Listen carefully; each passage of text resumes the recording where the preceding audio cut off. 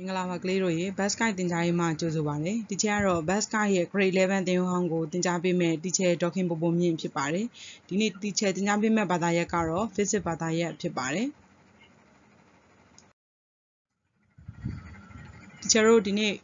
Physics ဘာသာရပ်ရဲ့ Chapter 2 Pressure ခန်းလေးကိုကြည့်ရအောင် Pressure ဆိုတာဖိအားဖြစ်ပါတယ်။အဲ့တော့ definition လေးနဲ့အရင်စပြီးတော့မှကြည့်ရအောင်။ The normal force per unit area is called pressureတ unit area ပေါ်မှာတက်ရောက်လိုက်တဲ့တာမန်အားကိုဖိအားလို့ခေါ်ပါတယ်။အဲ့ဒါက definition ဖြစ်ပါတယ်။ in what တနည်းအားဖြင့်ပြောမယ်ဆိုရင်စာသားနည်းဖြစ်တယ်။အဲ့တော့သားတို့သမီးတို့ကဒီစာသားလေးကိုကြက်ပေးထားရပါမယ်။နောက်တစ်ခုက in symbol သူ့ကိုနော်သင်္ကေတလေးနဲ့ teacher တို့ကပြမယ်အဲ့တော့ P is equal to Fi A နဲ့ပြမယ်ဒီနေရာမှာ pressure က P အသေးကိုသုံးပါတယ်เนาะ pressure က P အသေးကိုသုံးတယ် teacher တို့ရှေ့ခန်းမှာဖော်ပြခဲ့တဲ့ power ကကြတော့ P အကြီးပါเนาะအဲ့တော့ P is equal to pressure F ကကြတော့ normal force တာမန်အား A ကကြတော့ area ဖြစ်ပါတယ်အဲ့တော့ units of pressure ရဲ့ unit လေးတွေကိုကျွန်တော်ချက်ကြည့်ရအောင် FES system မှာဆိုရင် pressure ရဲ့ unit က pound per foot square pound per foot square CGS system မှာဆိုရင် dyne per centimeter square dyne per centimeter square SI unit system မှာကြတော့သူကို basket နဲ့ပြပါတယ်เนาะ PA ပေါ့เนาะ P ကအကြီး A ကအသေး basket နဲ့ပြပါတယ်ဒါက pressure ရဲ့ unit လေး3ခုပါအဓိကတော့ teacher တို့ဘာကိုသုံးမလဲဆိုရင် teacher တို့ဒီ basket ကိုအဓိကထားပြီးတော့မှသုံးပါမယ်နောက်ထပ် definition လေးတစ်ခုကို teacher တို့ပြောချင်ပါတယ်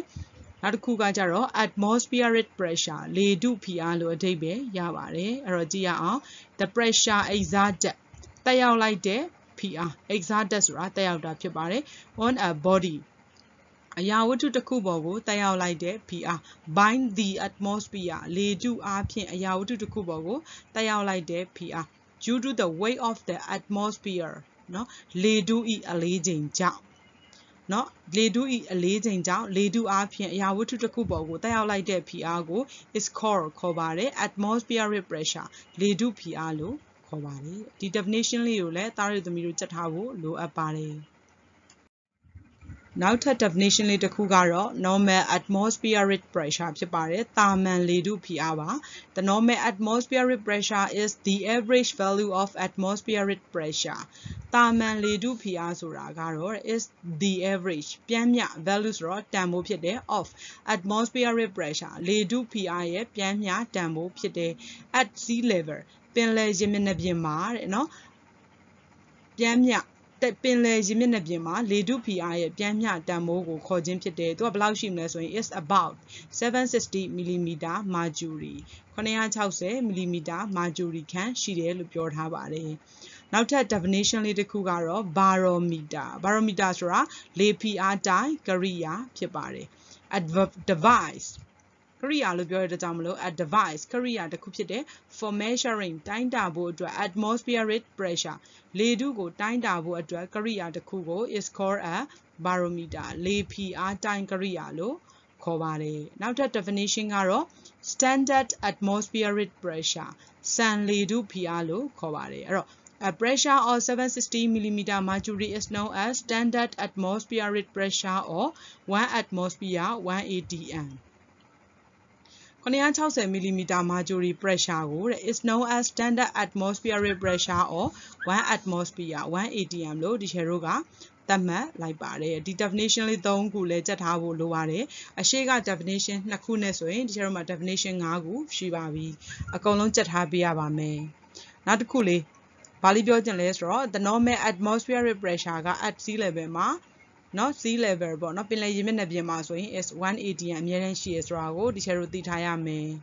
နောက်တစ်ခု unit ဆက်သွယ်ချက်လေးတွေဒီချက်တို့ပြောရအောင်1 atm မှာဆိုရင် 1.01 into 10 power 5 pascal ရှိပါတယ်เนาะနောက်တစ်ခုကကြတော့1 atm မှာ 14.7 pound per inch square ရှိပါတယ်နောက်တစ်ခုကကြတော့1 atm မှာ 1.01 bar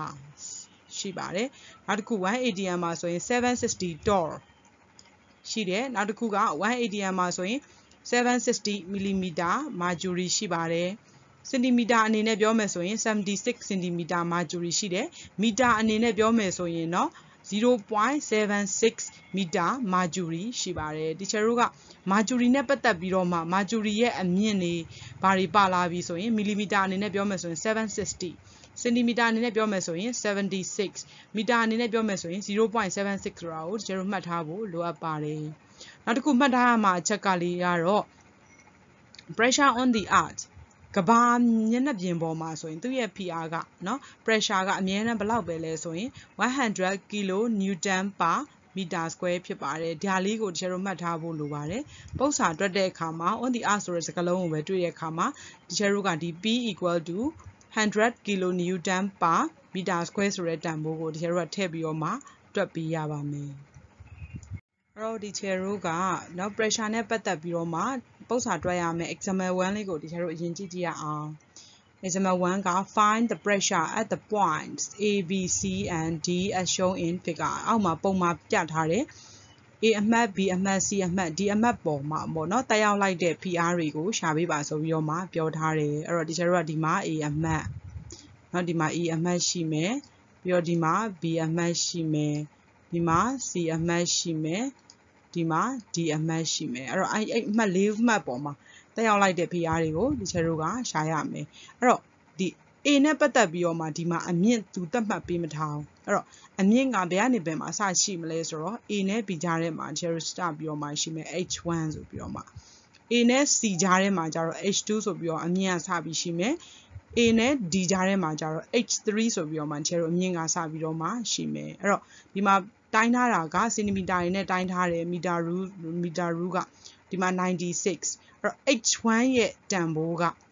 96ထဲကနေ50ကိုနှုတ်ရင်46 H2 ရဲ့တန်ဖိုးကကျတော့96ထဲကနေပြီးတော့မှ20ကိုနှုတ်ရင်76 H3 ရဲ့တန်ဖိုးကကျတော့96ကနေပြီးတော့မှ10ကိုနှုတ်ရင်86ဆိုပြီးတော့မှဒီချေတို့ရမယ်အဲ့တော့သူရှာခိုင်းတဲ့ pressure လေးတွေကိုချေတို့ကြည့်ရအောင် to find the pressure at A အမှတ် A က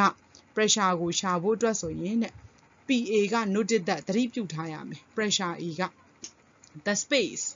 လေဟာနယ်ကြီးဖြစ်နေတယ် above is vacuum သူ့ရဲ့အပေါ်မှာအမြင့်မရှိဘဲနဲ့လေဟာနယ်ကြီးဖြစ်နေတယ်ဒါကြောင့်မလို့ pressure A လေဟာနယ်ဖြစ်နေတဲ့အတွက်ကြောင့်မလို့ pressure A အမှတ်ပေါ်မှာတက်ရောက်တဲ့ PR ကမရှိပါဘူး0လို့ဒီချက်တို့ထွက်ပေးရမယ် from the ruler reading ဒီမှာပေးထားတဲ့နော်ပေတံလေးကိုကြည့်ပြီးတော့မှကိန်းဂဏန်းလေးတွေကိုတိုင်းတာလိုက်တဲ့အခါမှာဖတ်လိုက်တဲ့အခါမှာ we have နော်ကျွန်တော်တို့မှာရတယ် H1 ကဒီချက်ခုနနှုတ်ပြခဲ့တယ်96တဲက50ကိုနှုတ်တော့46 cm H2 ကကြတော့96တဲကနေ20ကိုနှုတ်လိုက်တော့76 cm H3 ကကြတော့86တဲ96တဲကနေ10ကိုနှုတ်လိုက်တော့86 cm ဆိုပြီးတော့မှရသွားတယ်။ဒါကြောင့်မို့လို့ဒီချေတို့ကရလာတဲ့တန်ဖိုးတွေအမြင့်ရှိတဲ့အတွက်ကြောင့်မို့လို့အမှတ် B မှာဆိုရင်တက်ရောက်တဲ့ PR ကိုချေတို့ကဘာလေးပဲတက်ပြီးရုံပဲလို့ဆိုတော့46ကိုပြန်ယူပြီးတော့မှ cm mercury နောက်အမှတ် C ပေါ်မှာတက်ရောက်လိုက်တဲ့အမှတ် C နဲ့ဆိုင်တာက H2 ဖြစ်တဲ့အတွက်ကြောင့်မို့လို့ဒါ pressure C ရဲ့တန်ဖိုးက76 mm mercury H3 နဲ့သက်ဆိုင်တာကအမှတ် D ဖြစ်တဲ့အတွက်ကြောင့်မို့လို့ဒီမှာ H3 နဲ့သက်ဆိုင်တဲ့အဖြေက86 cm mercury ဆိုပြီးတော့မှဒီကျတို့အဖြေရသွားပါပြီexample 2လေးကိုဒီကျတို့ဆက်ပြီးတော့မှကြည့်ရအောင်ဒီမှာ express 2 atm express ဆိုတာဒီကျတို့ဖော်ပြပေးပါတယ်2 atm pressure ကို in ဘာနဲ့ဖော်ပြခိုင်းလဲဆိုရင် millimeter mercury နဲ့ဖော်ပြခိုင်းတယ် bars နဲ့ဖော်ပြခိုင်းတယ်ဒီချက်ကုနာ unit ဆက်သွယ်ချက်တွေကိုပြောခဲ့ပါတယ်1 atm မှာဆိုရင်760 mm mercury ရှိတယ်အဲ့တော့ဒီချက်တို့2 atm မှာဘယ်လောက်ရှိသလဲဆိုတာကိုလိုချင်တယ်ဆိုရင်အဲ့ဒီ760နဲ့2နဲ့ကိုမြောက်လိုက်တယ်ဆိုရင်ဒီချက်တို့က1520 mm mercury ရသွားပါပြီနောက်တစ်ခု bar stretch ရမယ်1 atm မှာ 1.01 bar ရှိတယ်ဆိုရင်2 atm မှာဘယ်လောက်ရှိလဲဆိုရင်2နဲ့ 1.01 bar နဲ့မြောက်လိုက်တော့ 2.02 bar ဆိုပြီးတော့မှဒီချက်တို့ရသွားပါပြီနောက်တစ်ခု example 3အဲ့တော့ example 3က find the force တဲ့ဒီချက်တို့ကို F တန်ဖိုးမေးတာပါเนาะ F တန်ဖိုးလေးကိုမေးတယ် due to the atmosphere which is acting 3 meter square area 3 meter square ကိုလည်းမြင်နာမယ် area လည်းမြင်ပါတဲ့အတွက်ကြောင့်မလို့ဒီချက်တို့ဘာတန်ဖိုးကြီးပေးထားလဲဆိုတော့ A တန်ဖိုးကြီးပေးထားပါတယ်ပြီးတော့ on the earth surface ဆိုတာကိုမြင်နေဆိုရင်ဒီချက်ဘာသုံးရမလဲဆိုတော့ခုနကပြောခဲ့ပြီးသားဟု ဟုတ်ပြီနော်အဲ့တော့ချရေးမယ် A is equal to 3 meter square on the earth ဆိုတာပါရဲ့အတွက်ကြောင့်မလို့ pressure တန်ဖိုးကဒီချက်လွတ်ချက်ခဲ့ဖို့ပြောထားတယ်100 kilo newton per meter square ကိုပြန်သုံးမယ်ဒီချက်တို့လိုချင်တာ F အဲ့တော့FP is equal to F by A အဲ့တော့ F ကိုလိုချင်တယ်ဆိုရင်ဟိုဘက်ကိုသွားမြောက်တော့ F is equal to PA ဒီမှာက100အစားသွင်း3ကိုအစားသွင်းပြီးရင်100နဲ့3နဲ့မြောက်တော့300ဒါပေမဲ့ပေးထားတဲ့ unit မှာဒီမှာ kilo ပါတဲ့အတွက်ကြောင့်မလို့ဒီချက်တို့ newton တန်းထွက်လို့မရပါဘူး။ဘာလေးပါထည့်ပေးရမလဲဆိုရင် kilo ပါထည့်ပေးပြီးတော့မှ kilo newton ဆိုပြီးတော့မှအဖြေတက်ပေးရပါမယ်။အဲ့တော့ဒီချက်တို့ example 4လေးကိုဆက်ပြီးတော့မှကြည့်ရအောင် example 4ကကြတော့ compare တဲ့နှိုင်းယှဉ်ပေးပါတဲ့ the atmospheric pressure လေထုဖိအားနဲ့ force acting တက်ရောက်အား on a man လူကြီးတစ်ယောက်နဲ့ and a child ကလေးတစ်ယောက်ပေါ်မှာတက်ရောက်လိုက်တဲ့လေထုဖိအားနဲ့တက်ရောက်အားကိုနှိုင်းယှဉ်ပေးပါတဲ့ who are standing side by side အဲ့ဒီလူကြီးနဲ့ကလေးကဘယ်လိုရက်နေလဲဆိုရင်ဘေးချင်းရှင်ပြီးတော့မှမတ်တက်ရက်နေပါတယ်။နော်ဘေးချင်းရှင်ပြီးမတ်တက်ရက်နေတဲ့လူကြီးတစ်ယောက်နဲ့ကလေးတစ်ယောက်ပေါ်မှာတက်ရောက်လိုက်တဲ့လေထုဖိအားနဲ့တက်ရောက်အားကိုနှိုင်းယှဉ်ပေးပါတဲ့။အဲ့တော့ဒီချက်ရိုးကဘယ်အရာဝတ္ထုပေါ်ကိုပဲဖြစ်ဖြစ်တေးသေးကြီးကြီးနော်တက်ရှို့ပဲဖြစ်ဖြစ်တက်မဲ့ဘောပဲဖြစ်ဖြစ်တက်ရောက်လိုက်တဲ့လေထုဖိအားကအမြဲတမ်းတူတယ်။အရာဝတ္ထုသေးလို့ရငယ်လို့ရပို့ပြီးတော့မှများပြီးတက်ရောက်တယ်နည်းပြီးတက်ရောက်တယ်ဆိုတာမရှိဘူး။အဲ့တော့တက်ရောက်လိုက်တဲ့ဖိအားတိုင်းကအတူတူပဲဖြစ်တဲ့အတွက်ကြောင့်မလို့ဒီချက်ရိုးကဘာရေးလိုက်လဲဆိုရင် pressure are the same pressure တွေအကုန်တူတူပါပဲ။ဒါကြောင့်မလို့ let it be P pressure ကိုဒီချက်ဘာထားလိုက်လဲဆိုရင် P လို့ထားလိုက်တယ်အဲ့တော့ area ကိုတော့ဒီချက်တို့နှိုင်းရှင်းရမယ်ဟုတ်ပြီနော်လူကြီးရဲ့ area ကိုတော့ဒီချက် A1 လို့ထားလိုက်တယ် the area of a man နောက်တစ်ခုကကလေးရဲ့ area ကိုတော့ဒီချက် A2 လို့သတ်မှတ်လိုက်တယ်ဟုတ်ပြီနော်အဲ့တော့ခါကျတော့ area ကိုကျတော့ဒီချက်တို့စဉ်းစားကြည့်ရအောင်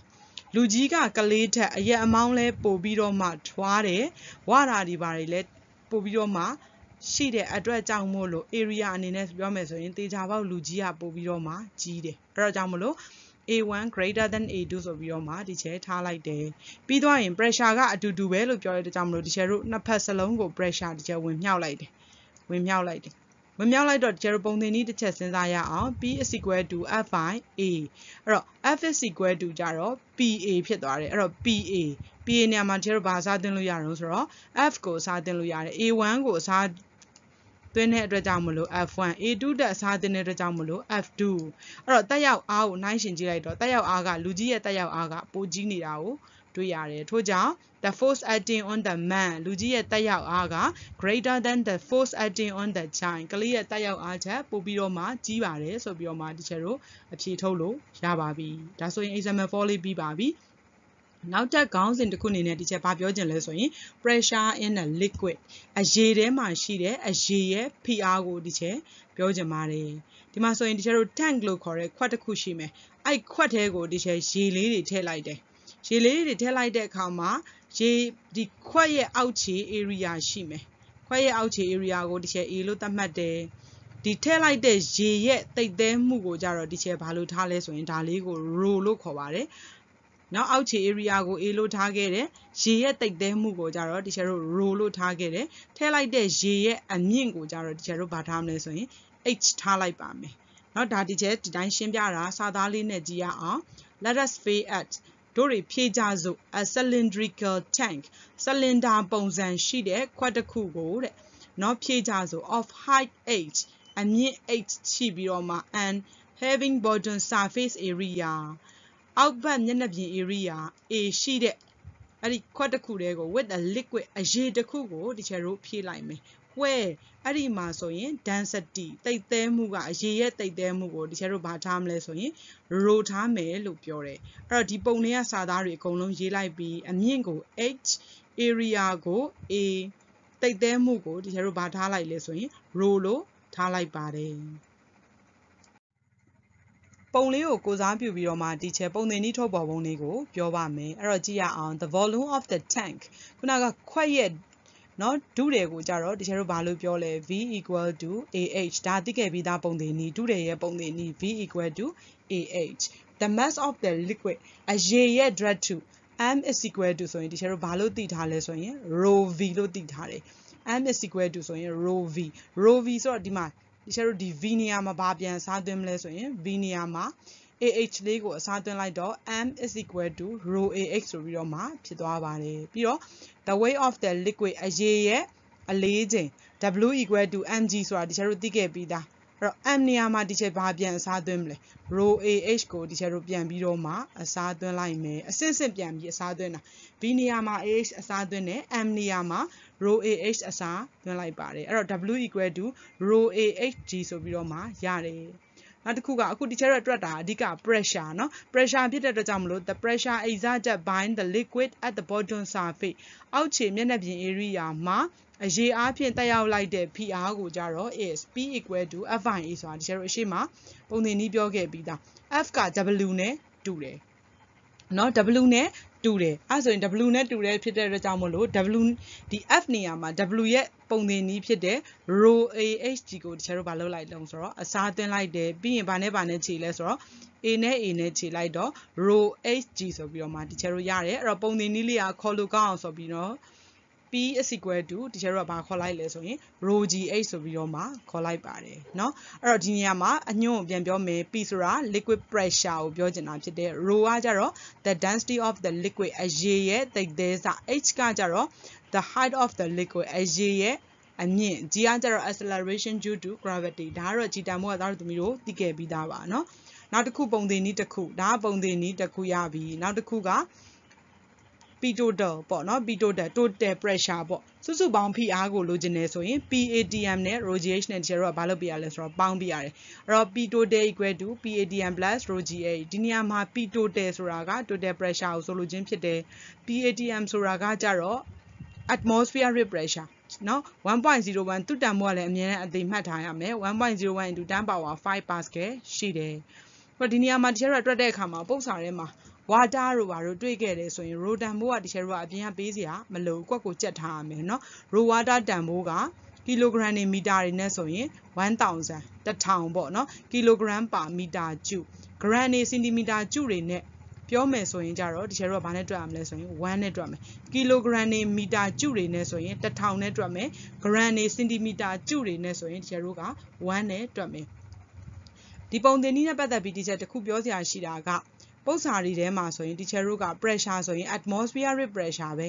တွေ့လိမ့်မယ်။ဒါလို့ atmospheric pressure မဟုတ်ဘဲနဲ့ atmospheric pressure ကလွဲလို့တခြား pressure ပါလာပြီဆိုရင် teacher တို့ကဘာလို့ယူဆမလဲဆိုရင် P total လို့ယူဆပြီးတော့မှဒီပုံသင်နည်းကြီးကိုအစားသွင်းပြီးတော့မှ teacher တို့တွက်လို့ရပါတယ်။အရှိမ teacher ပုံသင်နည်းလေးနှစ်ခုကိုပြောခဲ့ပြီး PATM ပေါ့နော် PATM လို့လည်းပြောလို့ရတယ် P လို့လည်းပြောလို့ရတယ် P is equal to rho GH ပြောခဲ့တယ်ပြီးတော့ P total equal to PATM plus rho GH ဆိုပြီးတော့မှဒီချက်ပုံသင်နည်းနှစ်ခုပြောခဲ့ပါတယ်အဲ့ဒါနဲ့ပတ်သက်ပြီးတော့မှဒီချက်ပု္ပ္ပစာလေးတွေစပြီးတွက်ပါမယ်အဲ့တော့ example 5လေးကိုကြည့်ရအောင် the density of the sea water ပင်လယ်ရေသူ့ရဲ့သိပ်သည်းစာလို့ပြောတဲ့အတွက်ကြောင့်မလို့ဒီချက်တို့ဘာလဲဆိုရင် rho တန်ဖိုးလေးပေးထားတာပါเนาะနောက်တစ်ခုက how many timesအစကိုမေးတာဘယ်နှစလဲပေါ့ the pressure at the depth of 2 km under the sea surface ပင်လယ်ရေမျက်နှာပြင်ရဲ့အောက်2 km မှာရှိတဲ့နော်သူ့ရဲ့ဒုတယ်အဲ့တော့2 km လို့ပြောတဲ့အတွက်ကြောင့်မလို့ရေအောက်အနက်လို့ပြောတဲ့ကြောင့်မလို့ခြေတို့က h တန်ဖိုးလေးကိုပေးထားတာဖြစ်ပါတယ်ပြီးတော့ greater than the atmospheric pressure atmospheric pressure ဆိုတော့ PATM လေးကိုခြေတို့ကပြောထားတာအဲ့တော့ဒီရေအောက်အနက်2 km မှာရှိတဲ့သူ့ရဲ့ဖိအားကဒီ atmospheric pressure PATM မှာရှိတဲ့သူ့ရဲ့ဖိအားရဲ့ဘယ်နှဆရှိလဲလို့ဒီချေတို့ကိုမေးတာเนาะအစကိုမေးတာအဲ့တော့ပေးထားချက်ကဘာလဲဆိုတော့ဒီချေတို့ rho ပေးထားတယ် h ပေးထားတယ် PATM ကြီးပေးထားတယ်ဒီနှစ်ခုကိုနှိုင်းယှဉ်ပြီးတော့မှပြရမှာเนาะအစကိုနှိုင်းယှဉ်ပြီးပြရမှာအဲ့တော့ဒီချေတို့ကပေးထားချက်လေးကိုရေးမယ် rho equal to 1025 kg per meter cube h ကကြတော့2 kilometer အဲ့တော့ဒီချက်တို့ unit ကြည့်လိုက်တော့ဒီမှာမီတာအဲ့တော့ကီလိုကနေပြီးတော့မှကီလိုမီတာကနေမီတာပြောင်းရင်ကျတော့1000နဲ့ရောက်သွားတယ်အဲ့တော့2000မီတာအဲ့တော့ g တန်ဖိုးကတော့သူမပေးလဲကျတော့ရေးပေးထားမယ် g is equal to 10 meter per second square PATM က 1.01 into 10 power 5 pascal ဆိုပြီးတော့မှရှိမယ်ဒီချက်ခုနကပြောခဲ့ပါတယ်atmospheric pressure PATM ကလွဲလို့တခြား pressure ပါလာပြီဒီမှာနော်တခြား pressure ပါလာပြီဆိုရင်အဲ့ဒါကို P total လို့ယူဆ P total ရဲ့ပုံသင်နည်းလေးကိုတခြားတို့ပြန်စဉ်းစားလိုက်တော့ P total equal to PATM plus rho GH အဲ့တော့နော်အဲ့တော့ P total နေရာမှာတခြားဘာကိုစားသွင်းလိုက်လဲဆိုရင် P2 kilo meter ကိုအစားသွင်းတယ်ဟုတ်ပြီနော် PADM ကလွဲလို့တခြား pressure ပိုင် pitot လို့ယူဆလို့တကယ်ပြောခဲ့တယ်အဲ့တော့ P2 km equal to PADM plus rho GH ဒီကျတော့နှိုင်းရှင်မှာအစကိုမေးတာဖြစ်တဲ့အတွက်ကြောင့်မို့လို့ဘာနဲ့ကိုနှိုင်းရှင်မှာလဲဆိုရင် P2 km နဲ့ PADM နဲ့ကိုနှိုင်းရှင်မှာဖြစ်တဲ့အတွက်နှိုင်းရှင်ခိုင်းနေဆိုရင်အချိုးချခိုင်းတာဘိုင်လောက်ခိုင်းတာနော်အဲ့ဒါကြောင့်မို့လို့ဒီချက်ကအကုန်လုံးကိုဒီ equation ဟိုဘက်ကောဒီဘက်ကောအကုန်လုံးကို PADM နဲ့ဒီချက်လိုက်ပြီးတော့မှစားလိုက်တယ်အဲ့တော့ P2 km ဘက်ကိုလည်း PADM နဲ့စားတယ်ဒီ PADM နဲ့ PADM နဲ့စားလိုက်တော့1 rho GH ဘက်ကိုလည်း PADM နဲ့လိုက်ပြီးတော့မှစားလိုက်တယ်ဘယ်ဘက်ချမ်းကိုမလုပ်ဘူးသူ့ကိုလိုချင်တာဖြစ်တဲ့ကြောင့်ဒီဘက်ကတော့1 rho နေရာမှာ1025စားသွင်းတယ် G နေရာမှာ10 H နေရာမှာကျတော့2000အစားသွင်းလိုက်တယ်ဒီချက်တို့ကအောက်ကကျတော့ 1.01 into 10 power 5ဆိုပြီးတော့ဒီချက်တို့ကထားလိုက်တယ်အဲ့တော့ဒီပေါ်မှာ10 power 5ချင်းကြေးချင်းတာကြေးချင်းတော့ဒီချက်တို့ကကိန်းကနန်းနေဒီမှာတစ်လုံးနှစ်လုံးသုံးလုံးရွှေ့မယ်ပြီးရင်ဒီမှာလေးလုံးရွှေ့မယ်ပြီးရင်ဒီမှာဘယ်နှလုံးရွှေ့မလဲဆိုရင်၅လုံးရွှေ့လိုက်မယ်ဟုတ်ပြီနော်၅လုံးရွှေ့လိုက်တော့10 power 5ထပ်ဖြစ်သွားတယ်ဒီမှာတနေရာရွှေ့လိုက်တော့1ဆိုတော့ဒီချက်တို့ထည့်မတွက်ဘူးဒီမှာဘာကြံနေတုံးဆိုတော့2ကြံတယ်ဒီမှာဒသမတနေရာရွှေ့ထားတဲ့အတွက်ကြောင့်မလို့102.5ကြံတယ်အဲ့တော့10 power 5ချင်း10 power 5ချင်းဘာလုပ်မလဲဆိုရင်ကြေးတယ်အဲ့တော့102.5နဲ့2နဲ့မြောက်လိုက်တော့205ဆိုပြီးတော့မှဒီချက်တို့ရတယ်အဲ့205ကို 1.05 နဲ့ log ကြည့်ပြီးတော့မှဒီချက်တို့အဖြေရှာလိုက်တော့203ဆိုပြီးရတယ်အရှိက1ကတော့ဘာမှမလုပ်ဘူးเนาะအဲ့တော့1နဲ့203နဲ့ဒီချက်တို့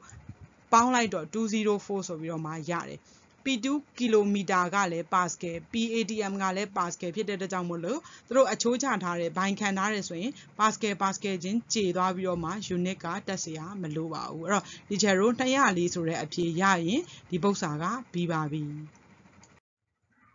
Zero example 6လေးကိုဆက်ပြီးကြည့်ရအောင် The total pressure at the bottom of a tank is 3 atm နဲ့ total pressure လို့ပေးထားတယ်เนาะအဲ့တော့ P total ကိုဒီချက်တို့ကိုပေးထားတာ P total က3 atm နဲ့အဲ့တော့ P total equal to 3 atm ပေါ့ to what height ဒီချက်တို့ကိုဘာမေးလဲဆိုရင် height ဆိုတော့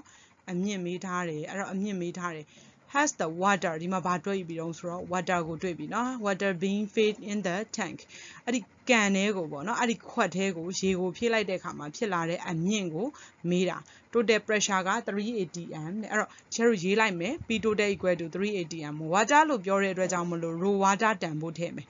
เนาะ1000 kg/m ကျို့ထည့်မယ်အဲ့တော့ PADM လဲလိုတယ် 1.01 into 10 power 5 pascal အဲ့တော့ G လဲလိုတယ်10 meter per second square အဲ့တော့ H ကိုမေးတာအဲ့တော့ P total ဆိုတာလဲပါပြီးသားအဲ့တော့ P total equal to PADM plus rho GH P total နေရာမှာဒီချက်တို့ကဘာစားသွင်းမလဲဆိုရင်3 atm PADM ဆိုတာ1 atm နဲ့အတူတူပဲအဲ့တော့အဲ့နေရာမှာ1 atm အစားသွင်းလိုက်ပြီးတော့3 atm နဲ့ကနေ1 atm သွားနှုတ်တော့2 atm ရမယ်အဲ့တော့ဒီချက်တို့လိုချင်တာက H ကိုထားခဲ့ပြီးတော့မှ rho G ကိုဟိုဘက်သွားပြီးတော့မှစားအဲ့တော့1 atm မှာ 1.01 into 10 power 5ရှိတယ်2 atm ဆိုတော့2လေးနဲ့မြှောက်ထားအဲ့တော့မြှောက်လိုက်တော့2.02 into 10 power 5အောက်ကကျတော့ဒီမှာ1000ရဲ့10ရဲ့မြှောက်တော့10 power 4ဓာတ်10 power 4ဓာတ်ဆိုတော့ခြေသွားတော့ဒီချက်တို့ဒီမှာအပေါ်မှာ10ကျန်တယ်အဲ့ဒီ10နဲ့ 2.02 နဲ့မြှောက်လိုက်တော့ 20.2 meter ဆိုပြီးတော့မှဒီချက်တို့ရတယ် H ဖြစ်တဲ့အတွက်ကြောင့်မလို့ချက်တို့ unit ကဘာနဲ့ထုတ်လဲဆိုရင် meter နဲ့ထုတ်ပေးရတာပါတယ်ဒီချက်တို့ example 7လေးကိုကြည့်ရအောင် find the pressure ဒီချက်တို့ဘာမေးလဲဆိုရင် pressure တဲ့ P ကိုမေးပါတယ် P ကိုမေးတယ် on a diver ကကြတော့ရေငုပ်သမားတစ်ယောက်ပေါ်မှာတက်ရောက်တဲ့ PR who is at the depth of 5 meter သူကဘယ်လောက်မှရောက်နေလဲဆိုရင်5 meter ဆိုတော့ H ကိုပေးထားတာပါเนาะ H ကိုပေးထားတယ် below the surface of the water ရေအောက်မျက်နှာပြင်ရဲ့အနက်5 meter မှာရောက်နေတဲ့เนาะရေငုပ်သမားတစ်ယောက်ပေါ်မှာရှိတဲ့သူ့ရဲ့ pressure PR ကိုမေးတာပါအဲ့တော့ဒီချက်တို့ကဘာပေးထားလဲဆိုတော့ H ပေးထားတယ် water လို့ပါတဲ့အတွက်ကြောင့်မို့လို့ raw water လို့သတ်မှတ်ဒါကြောင့်မို့လို့1000 kg/m ကျုနဲ့တွက်မယ် PADM ကလည်းဒီချက်တို့ကြက်ထားတယ် 1.01 into 10 power 5 pascal ရတယ် G ကကြတော့လေ10 meter per second square ဆိုပြီးတော့မှဒီချက်တို့ရတယ်အခုလိုချင်တာရေအောက်အနက်5 meter မှာရှိနေတဲ့သူရဲ့ပုံမှာတက်ရောက်တဲ့ PR အဲ့တော့ P5 meter ကိုပြောတာ P5 meter ဆိုတော့ P atmospheric pressure နဲ့မတူဘူးအဲ့တော့ဒီချက်ပြောထားတယ် PADM ကလွဲလို့ တခြား pressure ပါလာရင်သူ့ကို P total လို့ယူဆလို့ဒီချေပြောတယ်ဒါကြောင့်မလို့ P5 meter ကို P total လို့ဒီချေယူဆလိုက်တော့ P total ပုံသင်နည်းတဲ့ထည့်ရုံပဲအဲ့တော့ P5 meter equal to PATM plus rho GH PATM နေရာမှာ 1.01 into 10 power 5 ကိုထည့်လိုက်မယ် rho နေရာမှာ1000 G နေရာမှာ10 H နေရာမှာချေ5ဟုတ်ပြီနော်အဲ့တော့ခါကျတော့ဒီချေတို့ဒီမှာဒီ1000နဲ့10နဲ့ကိုစုလိုက်တယ်ဆို10 power 4တက်ပဲရမှာအဲ့တော့ဒီမှာ5ထက်ဖြစ်နေတယ်အဲ့တော့နော် power ထက်ညွှန်းမညီရင်ပေါင်းလို့နှုတ်လို့မရဘူးမရတဲ့ power ထက်ညွှန်းညီသွားအောင်ဒီအနောက်ကဒသမလေးကိုအနောက်ကိုစုပ်လိုက်တယ်စုပ်ရင်ဒသမကpower ထက်ညွှန်းကနှုတ်ရတယ်စုပ်နှုတ်တိုးပေါင်းလို့ဒီချေတို့မှတ်ထားမယ်ဟုတ်ပြီနော်ဒါစုပ်လိုက်တယ်အနောက်ကိုစုပ်တာဖြစ်တဲ့ကြောင့်မလို့အနှုတ်1နဲ့ဒီအပေါင်း9နဲ့လုပ်လိုက်တော့10 power 4တက်ညီသွားပြီဒီမှာလဲ10 power 4ဒီမှာလဲ10 power 4တက်ဖြစ်သွားတဲ့ကြောင့်မလို့ညီသွားပြီအဲ့တော့ပေါင်းလို့နှုတ်လို့ရသွားပြီဒီမှာပေါင်းလိုက်မယ် 10.1 နဲ့5နဲ့ကိန်းပြေခြင်းပေါင်းမှာဖြစ်တဲ့အတွက်ကြောင့်မလို့10နဲ့5နဲ့ပေါင်းတော့ 15.1 into 10 power 4that เนาะ pressure ဖြစ်တဲ့အတွက်ကြောင့်မလို့ဒီချေတို့က unit ကို pascal နဲ့ထုတ်ပေးရပါမယ်အဲ့တော့ဒီချေတို့ခုနပုံသင်လေးနဲ့ပတ်သက်ပြီးတော့မှ example A လေးကိုဆက်ပြီးတော့မှကြည့်ရအောင် the pressure at the height of 1 meter 1 meter height လို့ပြောရတဲ့အတွက်ကြောင့်မလို့ h ပေးထားတယ် from the floor is the normal atmospheric pressure no normal atmospheric pressure အဲ့တော့ဒီချေတို့ဘာသာပြန်ပြမယ် the pressure at the height of 1 meter from the floor is the normal atmospheric pressure 1.01 into 10 power 5 pascal တဲ့ဆိုလိုချင်တဲ့အဓိပ္ပာယ်ကနော်ဒီကျမ်းပြင်မှ1 meter အမြင့်မှာရှိနေတဲ့ဖိအားက normal atmospheric pressure နဲ့အတူတူပဲလို့ဒီချေတို့ကိုပြောချင်တာဟုတ်ပြီနော် normal atmospheric pressure နဲ့အတူတူပဲလို့ဒီချေတို့ကိုပြောချင်တာကဲအဲ့ဒါဆိုရင်ကြည့်ရအောင်အဲ့ဆိုရင် PATM နဲ့ P1 meter နဲ့တူတယ်ဆိုတဲ့သဘောเนาะ P1 meter က PATM နဲ့တူတယ် 1.01 into 10 power 5 pascal လို့ဒီချေတို့ကိုပြောချင်တာဒီတစ်ချက်လေးကိုမှတ်ထားမယ် if the temperature is 0 degree Celsius ဖြစ်မယ်ဆိုရင် what is the difference တဲ့ခြားနားချက်ကိုရှာပေးပါခြားနားချက်ဆိုတာကနှုတ်ခိုင်းတာ between the pressure on the floor ကျမ်းပြင်ပေါ်မှာတက်ရောက်တဲ့ဖိအားနဲ့the pressure at the 1 meter height 1 meter အမြင့်မှာရှိနေတဲ့ဖိအားเนาะ1 meter အမြင့်မှာရှိနေတဲ့ဖိအားနဲ့ကျမ်းပြင်ပေါ်မှာရှိနေတဲ့ဖိအားအဲ့နှစ်ခုရဲ့ကြားကခြားနားချက်ကိုရှာပေးပါခြားနားချက်ဆိုတာဒီချေတို့ကဘာလုပ်ခိုင်းတာဆိုတော့နှုတ်ခိုင်းတာကိုပြောတာအဲ့တော့ density of air เนาะ density of air ကိုသူကပေးထားပြီး1 point ဒါဆိုရင်ဘာတန်ဖိုးလေးလဲဆိုရင်ဒါ rho တန်ဖိုးလေးကဲအဲ့ဆိုဒီချေတို့ကြည့်ရအောင် h တန်ဖိုးပေးထားတယ်1 meter p1 meter က PATM ဖြစ်တယ်ဆိုပြီးတော့ 1.01 into 10 power 5 pascal ဆိုပြီးချေတို့ကိုပေးထားတယ်ပြီးတော့ rho တန်ဖိုးပေးထားတယ် rho equal to 1.29 kilogram per meter cube ဆိုပြီးတော့မှဒီချေတို့ကိုပေးထားတယ်အဲ့တော့ g is equal to 10 meter per second square ဟုတ်ပြီနော်အဲ့တော့ဒီချေတို့ကဒီမှာကြည့်မယ်ဒီမှာ PATM ကလွဲရင် P1 meter ရဲ့ P floor ရဲ့ဆိုတာဒီချေတို့ပါလာပြီဒါပေမဲ့ကိစ္စမရှိဘူး P1 meter က PATM နဲ့တူတယ်လို့ပြောထားတယ်အဲ့တော့နောက်ထပ်သူတို့နဲ့မတူတာက P floor ဆိုတာပါလာပြီနော် pressure on the floor အဲ့ဒါကို P floor လို့ဒီချေတို့သတ်မှတ်လိုက်တယ်အဲ့ဒီ P floor ဆိုတာ PATM ကလွဲလို့တခြား pressure ပါလာရင် P total လို့ယူဆဆိုတော့ဒီ P floor ကို P total လို့ဒီချေတို့ကယူဆလိုက်တယ်အဲ့တော့ total P total နေရာမှာအစားသွင်းလိုက်တော့ PATM plus rho GH P floor ကိုဒီတိုင်းထားတယ် PATM နဲ့ P1 meter ကတူတယ်ဆိုတော့ဒီနေရာမှာဒီချေအစားသွင်းလိုက်တယ် rho GH ကဒီတိုင်းထားပြီးရင်သူတို့နှစ်ခုရဲ့ခြားနားချက်လို့ပြောရတဲ့ကြောင့်မလို့ညီမြချင်းရဲ့တစ်ဖက်ကိုရွှေ့လိုက်ရင် minus ဖြစ်သွားပြီအဲ့ဒါခြားနားသွားပြီ P floor minus P1 meter equal to rho GH ဆိုပြီးတော့မှဒီချေတို့ကရသွားပြီဟုတ်ပြီနော်ရသွားပြီဆိုတော့သူလိုချင်အောင်ရပြီဆိုတော့အစားသွင်းမယ် rho နေရာမှာ 1.29 g နေရာမှာ10เนาะ h နေရာမှာ1အစားသွင်းပြီးတော့မှရှာလိုက်တော့ 12.9 စားထားတာမဟုတ်ဘူးနှုတ်ထားတာဖြစ်တဲ့အတွက်ကြောင့် unit တွေမကြည့်ဘူးဘာနဲ့ထွက်မလဲဆိုရင် pascal နဲ့ထွက်ပါမယ်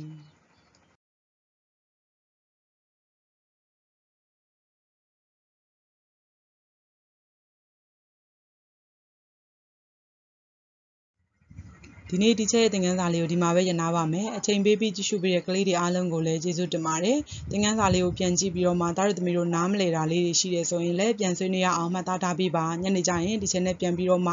ဆွေးနွေးကြပါမယ်ဟုတ်ပါပြီအားလုံးကျေးဇူးတင်ပါတယ်နောက် lesson မှာပြန်ပြီးတော့မှဆုံတွေ့ကြပါမယ်